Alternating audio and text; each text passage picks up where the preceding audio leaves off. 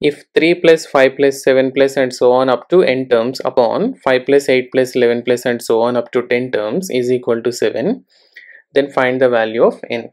So here given the ratio of two series, the numerator 3 plus 5 plus 7 plus and so on up to n terms, this series is, which is an arithmetic progression whose first term a is equal to 3 and common difference d is equal to 5 minus 3, that is 2, and hence sum to n terms we can write Sn is equal to n upon 2 2a plus n minus 1 into d, that is n upon 2 2 times of 3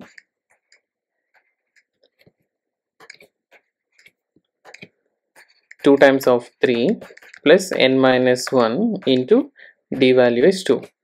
So which is equal to n upon 2 into 2 times 2 taken common 3 plus n minus 1.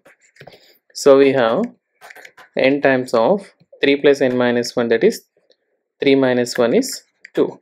So n into n plus 2 is the sum to n terms of the given numerator series. And now let us consider the denominator.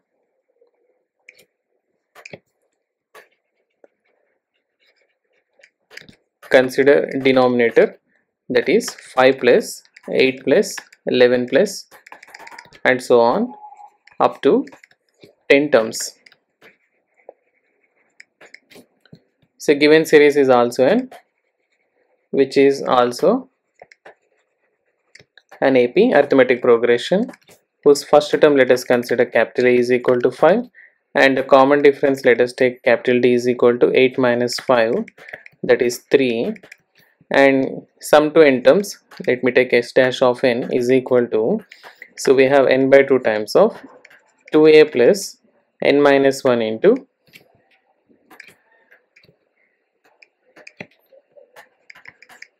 n minus 1 into capital D. So we can write here n upon 2, here 10 terms are there, so here n is equal to 10. So 10 upon 2 times of 2 times of 5 plus n minus 1, that is 10 minus 1 times of d is 3. So upon simplifying 2 5 times, so 5 times 2 5s are 10 plus 10 minus 1 9, 9 3s are 27. So we have 5 times 27 plus 10 37. So here 35 is a 150 plus 35 185 is the sum, the denominator. So given that the numerator upon denominator is equal to 7, given that, so let's consider this as 1 and 2, n into n plus 2 upon 185 is equal to, the ratio is given 7,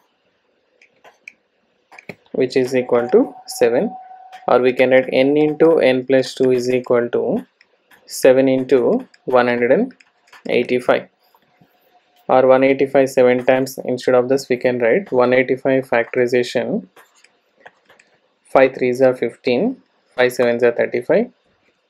So we can write here 7 into 5 into 37, or we can write 7 5s are 35 into 37, we can write it as 35 plus 2. And then comparing on both the sides, n into n plus 2, so we can say very clearly that n is equal to 35. So we can consider that, which is possible, n is equal to 35. The sum of 3 plus 5 and so on up to 35 terms upon 5 plus 8 plus and so on up to 10 terms, the ratio will be equal to 7. Okay.